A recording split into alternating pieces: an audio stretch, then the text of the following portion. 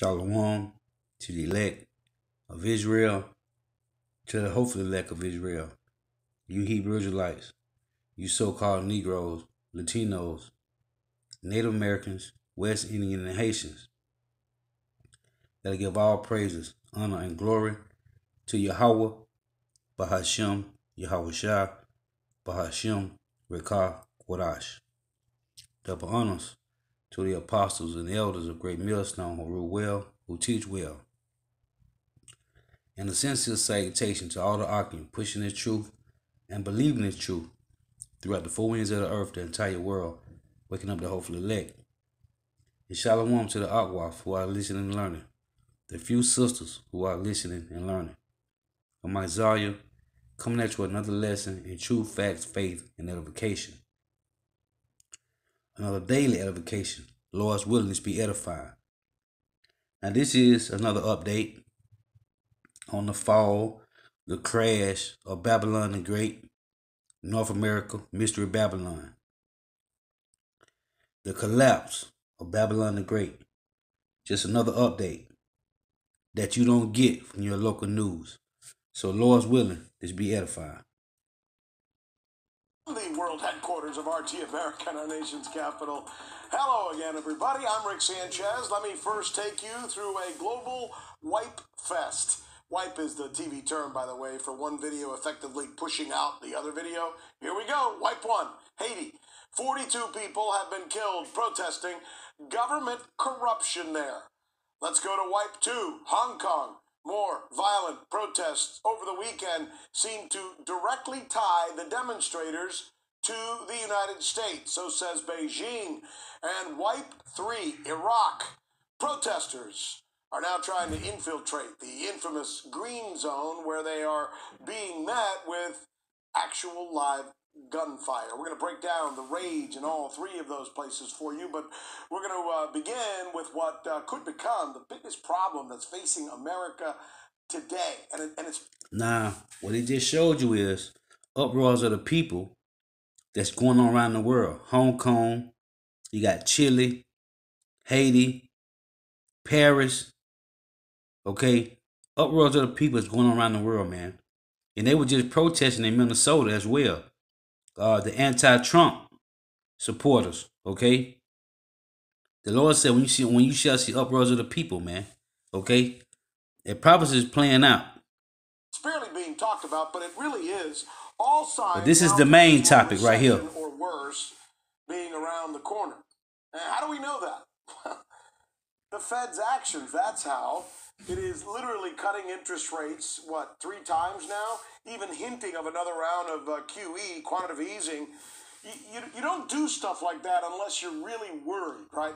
Quantitative easing is them printing more money, okay? Which is nothing back in the dollar. Nothing. So they're printing more money, man, for nothing. Economists agree that they're worried. And if they're not worried, they should be worried, right? So what will likely trigger the recession? Experts say it's going to be this trade war with China. No doubt about it. But wait, didn't China bail us out the last time that there was a recession? Huh? The last time there was, what was it? The meltdown it was called, right? Last time there was a recession in the United States. Who bailed us out? Most people don't know. China. Yeah, the answer is yes, China. China rescued the United States economy during the meltdown by buying our treasury bonds, essentially buying our debt, right? So it wouldn't be there anymore and we can get more, which is what they did. Now, think about that.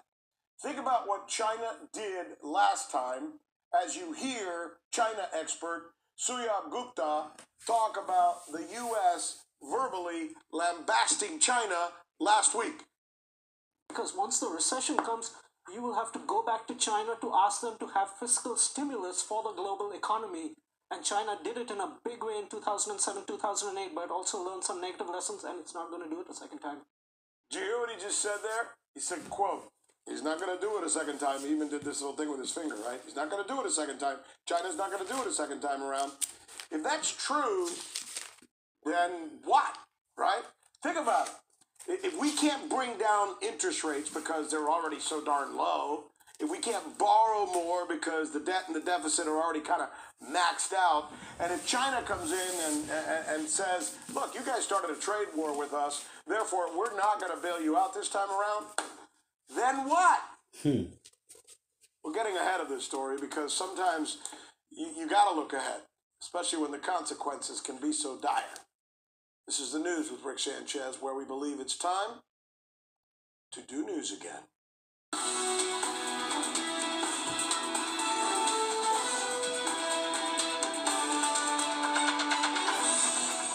Our list of the questions we think you're going to be asking tomorrow. Why did China buy our debt, and why might they not ever want to do it again? Will a Boeing exec flying on his own plane convince you, okay, it must be safe?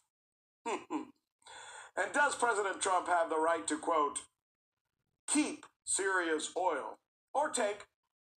Same thing, really, right? But we kick off our A-Block today with something that we should all be concerned about, a coming recession, which seems more and more apparent with each passing day. Economists say the only question is when and how severe is it going to be. Now, let's take the second part of this first, how severe, right? The answer to that question may have to do with the tools that are at our disposal to get us out of said recession. One of those tools is China. Following the economic meltdown of 2008, China paid trillions and trillions of dollars to buy U.S. securities, essentially keeping the United States economy during a tough time afloat.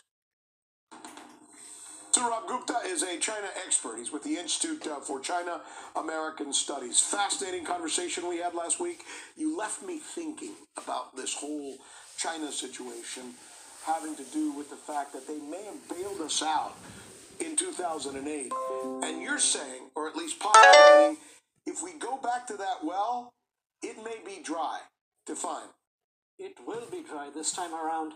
In 2009, China was part of a huge fiscal stimulus, which of course benefited its own economy. $3.5 trillion, I think. It was it was a large sum because the US put out $700 billion. Remember the Obama stimulus, and that was kind of peanuts in comparison. Yeah. But the Chinese also realized that huge stimulus they put out also kind of unbalanced their own economy and exacerbated their already old growth model, which was based on excess investment. They needed and need to transition to a more consumption and high productivity based growth model. And that's why over the last couple of years, particularly the last 2 years, even as the Chinese economy is doing poorly, they have not provided stimulus to their own economy. So what you're saying is that in an effort to help us, they kind of hurt themselves somewhat. To some extent, they not want to do it again. They will not want to do it again because they're not even doing it to themselves at a time when they could do with some help on the stimulus front. Everybody needs a rich uncle, right? And everybody's always thought we were the world's rich uncle. And our president makes it sound like we really are. We're not. China is. They're our rich uncle, aren't they? Yes, China is America's rich uncle, and China is happy to play the role of America's rich uncle to have an intertwined economy which provides a ballast to their larger bilateral relationships. So let's go through the equation of what happens if there is a global recession vis-a-vis a very severe recession in the United States. Some people saying it's going to be worse than a recession. So we have already lowered interest rates, right? We have pretty much gone into our deficits and our debt by printing money. We did that last time. Which the debt for North America is over $400 trillion, man. Okay, then when you go to the debt clock, when you pull it up on Google, it tell you that the debt is like 22 trillion. They lying, man. The debt is over $400 trillion, man. Okay? And you heard them tell you, man. China bailed them out the last time, man. Okay? For the recession in 2008, man. And if we've already used those two tools, and now we turn to China, and China says, sorry, we got nothing for you, what's left, Saurabh? There isn't much left. China is one of the... There's nothing left, man. Isaiah 47:1, the Lord tell Babylon the Great, right? The virgin daughter of Babylon, the Chaldeans, okay? Come down and sit in the dust, O virgin daughters of Babylon, man. There is no throne for thee. Hey, listen, North America is in debt, man. Few countries which still has fiscal space to put out this sort of stimulus to reflate the global economy if things come to that, to such a pass. But the Chinese realize, I mean, this is not something automatically they will do, and especially if they are at the end of a lot of cursing from the American side, what is in their interest to do so? Yeah, they have been abused of late. I think Mr. Pompeo's comments last week seemed somewhat bombastic. You and I have had conversations about this, but so let's again go through this equation, right? The United States is in a recession. They try and get themselves out by printing more money, but there's not a lot of room there because we've already done that so many times. We try to bring down interest rates, but there's not a lot of room there because we've already brought it down to almost zero. Right. We're going to turn to China, but China doesn't have money. My gosh, this could be a pretty serious situation. I guess what I need to know from you is, what would be the situation for the average person watching this newscast in America? How would it hit Main Street? Let me frame it this way. Each of the previous recessions has had a very significant impact on US domestic manufacturing. We are going to see job losses out there which will not come back to US manufacturing. Did you hear that? We will see job losses that will not come back. Hey, that's why we watch the news as watchmen, right? And we filter everything through the news, through the scriptures, man. You heard what he just said, man. Job losses is not coming back. This is Ecclesiastes chapter 12 and verse 3. In the day when the keepers of the house shall tremble. The keepers of the house are who? The ones who control the jobs, man. Okay? And the strong men shall bow themselves. Who are the strong men? The elites. And the grinders cease because they are few. What does that talking about when they say the grinders cease because they are few? Talking about the jobs, okay? And those that look out the windows be darkened. Who is those that look out the windows? The elites, man, okay? The ones who control the entire system of the corporation of companies, jobs. Okay? It say, and those that look out the windows be darkened, and the doors shall be shut in the streets. Why? Because there ain't gonna be no jobs, man. When the sound of the grinding is low, okay? That's how my work. Ain't gonna be no jobs. And he just told you, man, okay?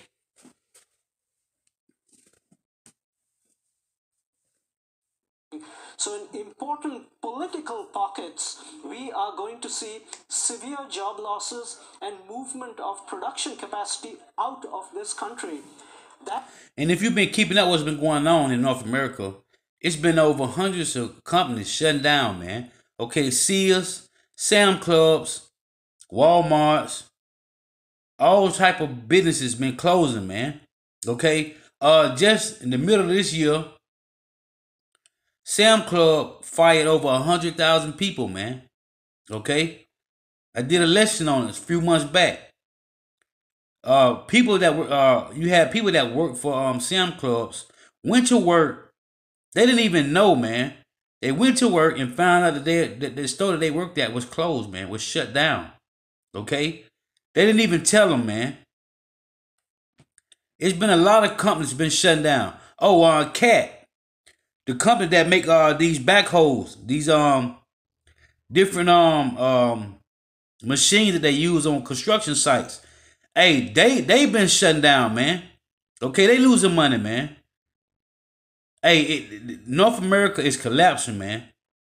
That is going to throw up a lot of foul political rhetoric, which will further exacerbate the political narrative out here and give further spur to protectionist forces, populist forces, and all sorts of, I would say... That's what gets people like Trump elected. That's what gets people like Trump elected. And you're going to see next time perhaps a Trump, just a more slick-talking person like Trump, but perhaps more dangerous than that. So we should be ready that that sort of a situation could happen at some point down the line. I get it, yeah. So the situation is really bad in the country. People are desperate and they turn to anybody who comes along with answers, even if it's fake or false answers. Here's the question.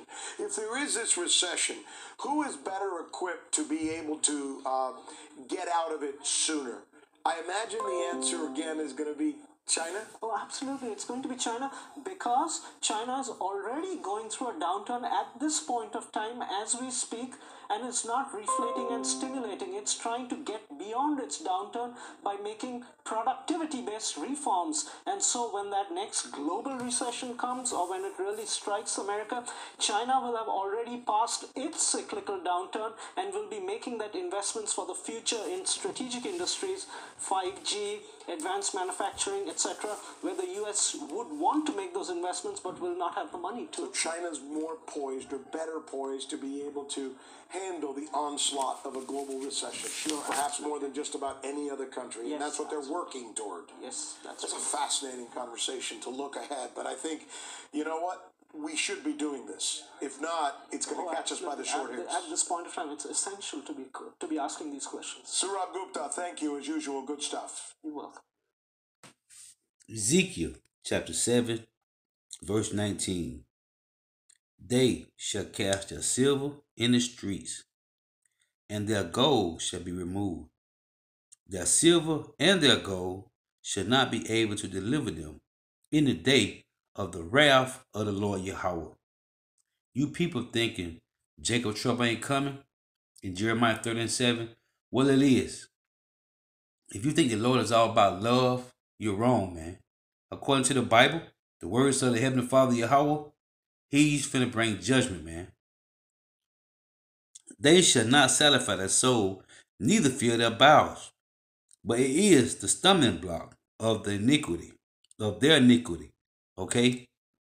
They shall cast their gold and silver in the streets, man. Babylon the Great is in so much debt, man. This is Habakkuk, chapter 2, verse 6. Shall not all these take up a parable against him, and a taunting proverb against him, and say, woe to him that increaseth that which is not his? Who did that? Babylon the Great, man. Mystery Babylon. They go around the country because they had the greatest military.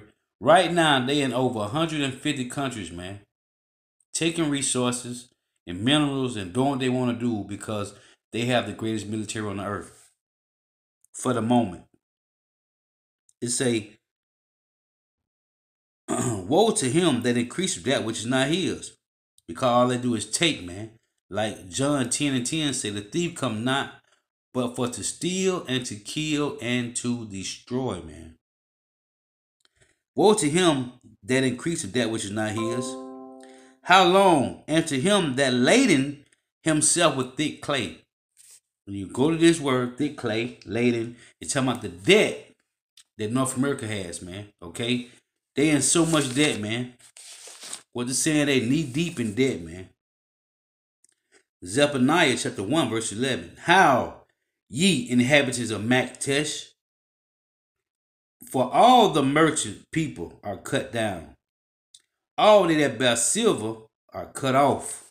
Okay? All you rich elites, all that's going to be cut off from you in that day, man. This is James chapter 5, verse 1. Go to now, ye rich men, weep and howl for your miseries that shall come upon you. Do you hear this? This is the words of the Lord, man. Speaking through the prophet James, man. James 5 and 1. Go to now, ye rich men. Talking about the elites, the bank owners, the Oppenheimer, the DuPonts, the Gettys, okay? The Rothschilds, the Rockefellers. Go to now, ye rich men, weep and howl for your miseries that shall come upon you. Your miseries. Woe to him that increases that which is not his. Your riches are corrupted, and your garments are moth-eaten. Your garments, all your Armani suits, and your way of living, okay? Your fine linens, all is moth-eaten, man. Your gold and silver is what? Corrupted, man. Your riches are corrupted, and your garments are moth-eaten. Okay? Your gold and silver is cankered, and the rust of them shall be a witness against you, and shall eat your flesh as it were fire. Ye have heaped treasures together for the last days. But guess what? The Lord say, your riches are corrupted, man. Okay? Babylon the Great is crumbling like bad cornbread, man.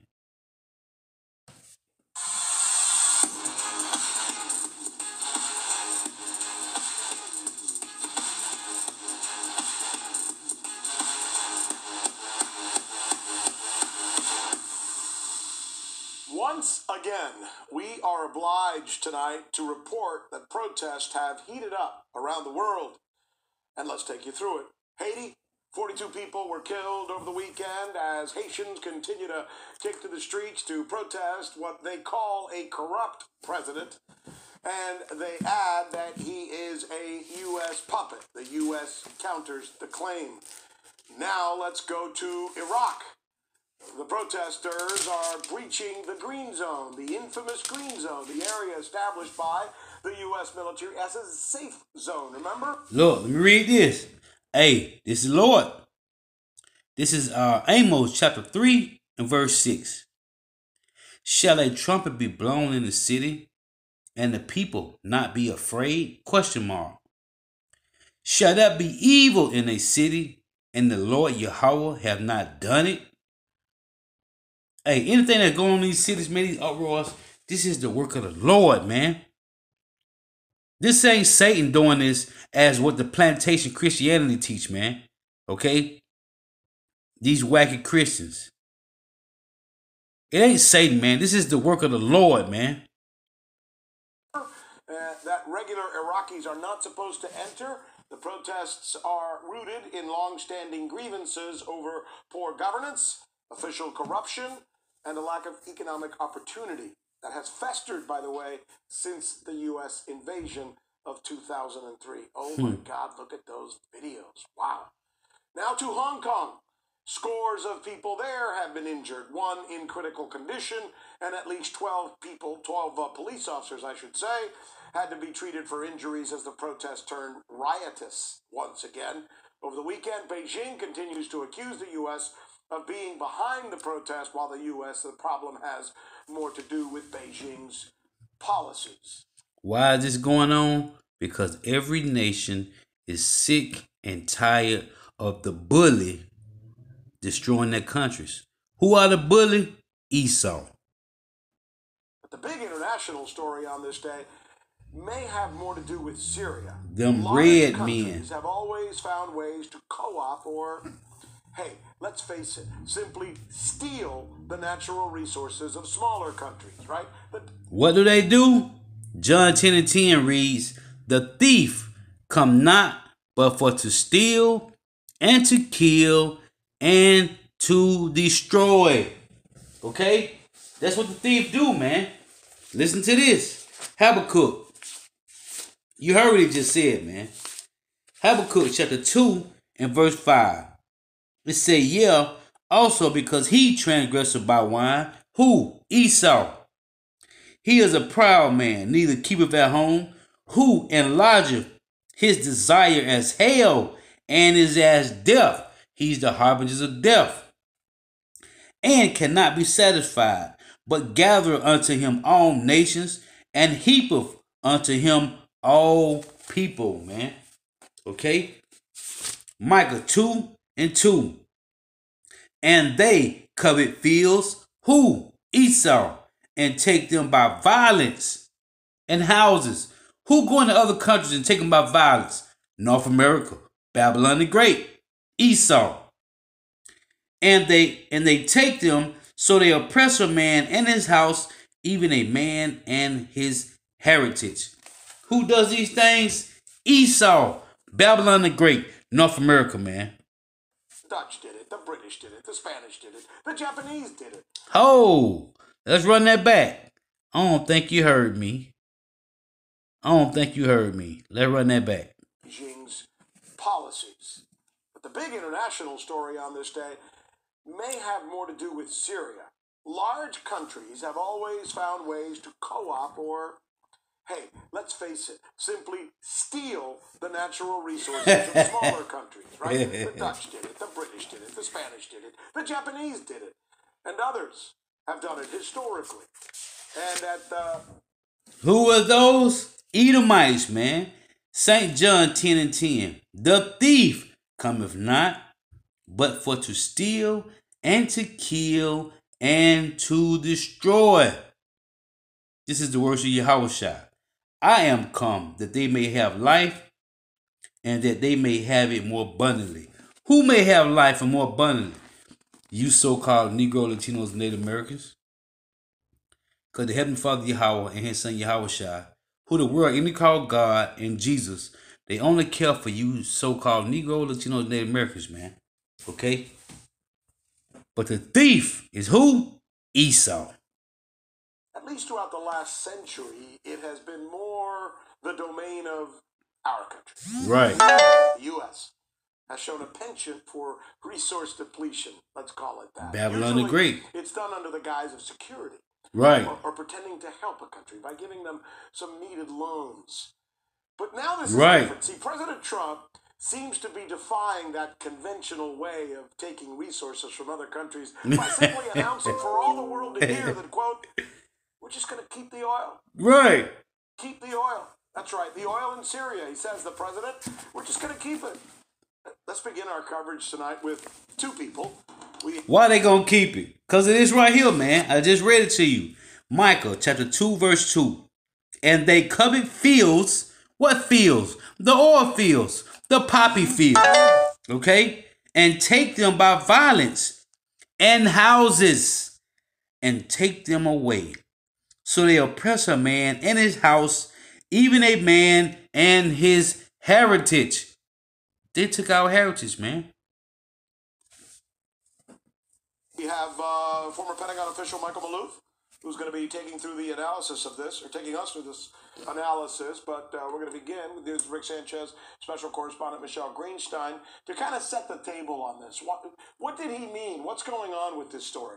Sure. So just like you almost mentioned, 2 weeks after Trump ordered 1,000 troops to be withdrawn from northeastern Syria, it seems like he actually changed his tune. He's saying with the announcement that the U.S. soldiers would actually be staying in Syria to quote-unquote secure the oil fields. So it's funny you mentioned security because we're still seeing these claims of security, but it's not about the people. Now it's to secure the oil fields. He says that he intends to make a deal with ExxonMobil or another company to gain this oil, which may seem like a trivial comment on its face, but then you have to consider that Syria is actually a sovereign foreign nation. So let's take a listen to how he made that announcement. We are leaving soldiers to secure the oil. Now, we may have to fight for the oil. It's okay. Maybe somebody else wants the oil, in which case they have a hell of a fight. But there's massive amounts of oil.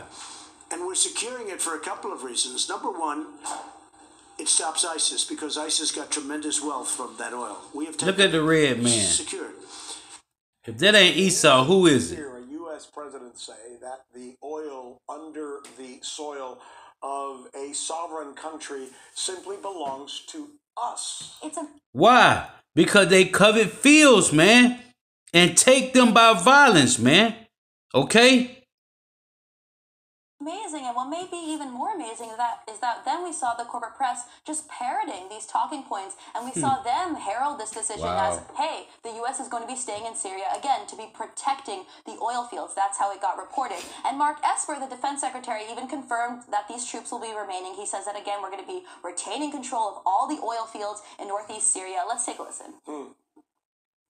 Will remain in the towns that are located near the oil fields.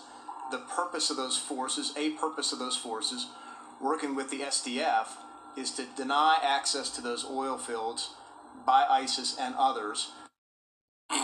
So it's interesting because ISIS and others would seem to include the Syrian government, who under international law, that's actually their oil fields, right? And the Russian Foreign Ministry says that the U.S. is already smuggling crude oil worth $30 million every single month from the occupied Syrian oil fields. And when they announced that, they said, hey, why is the U.S. Listen, Babylon the Great, North America is destroyed, man.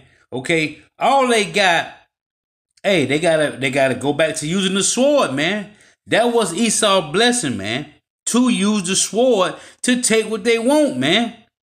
North America is in over $400 trillion of debt, and it could be more than that. And they don't have nothing but the sword, man. Okay, so now they're using their military to take what they want. They've been doing this since the beginning, man. Okay, you go all the way back to Cain, man. They have been taking what they want. Who was Tubal Cain? What was he, man? He was a person that made weapons, man. Okay? The blessing of Esau was to live by the sword, man. This is their blessing. And no one is more better at the sword than Esau. Repeatedly claiming to uphold these democratic values and the rule of international law at the same time that they're pumping oil because this is, Syria's natural resources. But let's take a look at the Syrian reaction because this is actually possibly the most interesting part. President Bashar al-Assad, he said that he thinks that President Trump is actually the best U.S. president so far. Here's exactly what he said. He said, he's the best American president, not because his policies are good, but because he is the most transparent president. What could be better than a transparent foe? That's an interesting comment. I was just thinking about that as we bring in our colleague and our expert, Mike Malou, former Pentagon official. There is something almost more benign about a president, unlike other presidents of the United States, who've basically done the same thing, but not just blurted it out the way Mr. Trump seems to be saying it, right? Right. He's been very blatant about it. And I think that what Assad said, of course, was said with a high degree of sarcasm. Right.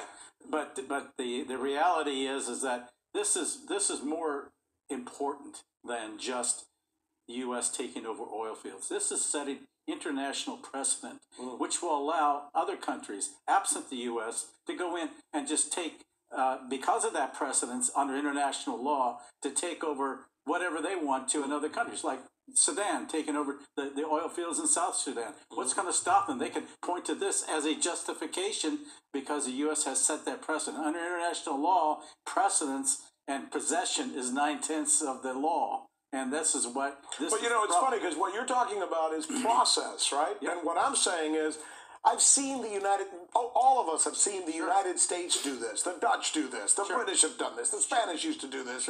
Countries do this all the time, but they do it under the guise of, we're helping you with loans or we have to secure your country. But this guy's just saying, look, to hell with all those excuses. We're just going to take it. We're the U.S. We can do it. We're the big dog. That's what Esau do, man. Basically appealing to the neocons. And because we can do it, we have the power. Who's going to kick us out? Nobody right now. Right. That's why the power is so important, and that's why people like Assad, and that's why Obadiah 1:7 it say all the nations, all the people that were a confederacy with thee have deceived thee and brought thee even to the border, man. These other countries is tired of you. Is tired of you red men. You Esau's going to their country, doing what you want to do, man. Okay, that's why the Lord is putting a spirit on them to shoot the missiles on you people, man. Okay, to shoot the missiles over here to Babylon the Great. Like Russia and others should be clamoring before the United Nations Security Council about this because of this kind of a precedent. It's a terrible precedent, and the U.S. is in a country where it was never invited, taking over possession of a resource which does not belong to them. It's theft, and this is unacceptable in today's world. That's a strong word. I just read to you, a thief come not, but for to steal, to kill, and destroy. At least 30% it's theft, like he just said. Land currently, right? Yeah. And the Washington Post reports that that's where 90% of oil production in Syria took place before the war. So can you talk a little bit about how crucial regaining these oil and gas fields are for the Syrian government when it comes to, its reconstruction efforts, to rebuilding its social programs? Yeah, well, the oil revenues from the oil was going to be used for reconstruction. The United States has cut off all reconstruction funds on its own and has sanctioned other countries. Hey, Babylon the Great, man. Hey, but Esau ain't playing no games, man. Hey, they take what they want, man, when they need it. Okay? That was his blessing, man. To live by the sword. That's why North America, Babylon the Great, had the greatest military, man. For the moment. Okay? That's why all the other nations is going to join together to shoot their missiles over here, man. Because Babylon the Great, North America, is the biggest bully on the schoolyard, man. And what happened to a bully? I always use this analogy, man. What happened to a bully on the schoolyard? What happened to the bully, man? Somebody eventually knocked the bully out, man. Okay, and guess what? It's going to be Russia and China and North Korea and Iran. They're going to all join together to knock this bully out. Babylon the Great, man. Because they sick of her, man. This harlot. Contribute to reconstruction in Syria. So in effect, what the United States is saying is that they're for regime change. Also, they're also for partitioning. They are for partitioning Syria. This is what's coming. What it's coming down to. So that by possession like this, basically, and in effect, the United States is doing it. Joe Biden once talked about this as a policy to basically partition Syria. It seems to me that for Mr. Trump, everything is politics, right? I think you're onto something here when you say this is great for the neocons. Mm-hmm. He thinks he'll get more votes by sounding tough without really taking into account the repercussions of this on a global stage. But I thought one of the most things in the soundbite that Michelle just played for us, I thought one of the things that was most interesting was when he said, if somebody doesn't like it and they want to fight us for it, bring it on. Right. Is he really telling Russia, is he really telling everybody in that part of the world, we want to fight you, we're ready to go to war with you? Is that what he's saying? That's what it sounds like. And nah, he ain't ready to go to war with Russia. Going to war for? You just mentioned that this is great for the neocons. Another entity that comes to mind is Israel. This would also be great for Israel. So I want your expertise on what would partitioning Syria do for Israel? Is he looking? Yeah, that's a great point. That's a great question she raises. Is he looking for that fight? And North America and Israel are the two main places that's going to be destroyed off the earth, man. Okay? They're going to be wiped to powder, man, by them ICBMs, them intercontinental ballistic missiles, man. It's going to destroy North America, all of it, man, and all of Israel, man. Well, the Israelis back the Kurds, and if the Israelis could do it, they would help the Kurds. This is laying a foundation, basically, for separating the Kurds and everybody else from the rest of Syria, basically.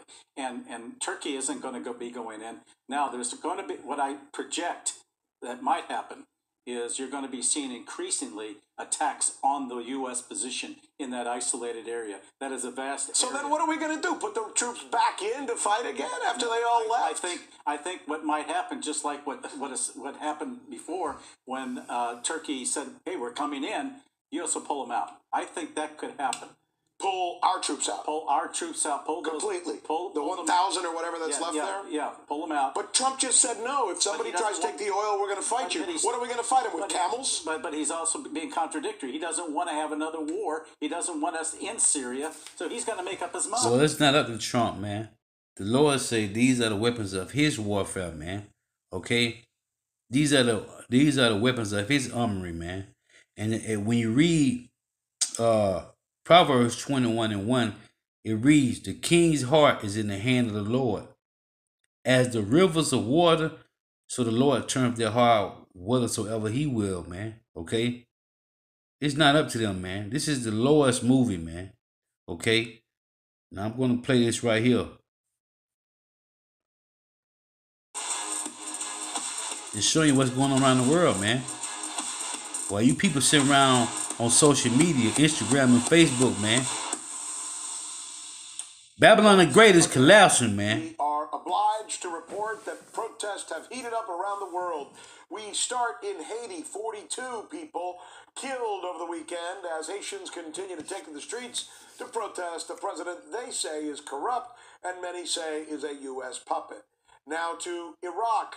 The protesters are breaching the green zone, the area established by the U.S. military as a safe zone that regular Iraqis are not supposed to enter. The protests are rooted in long-standing grievances over poor governance, official corruption, lack of economic opportunity that the U.S. featured since the U.S. invasion in 2003. And in Hong Kong, scores of people have been injured. One is in critical condition. At least 12 police officers had to be treated for injuries as the protest turned riotous. Once again, over the weekend, Beijing continues to accuse the U.S. of being behind the protest, while the U.S. says the problem has more to do with Beijing's policies.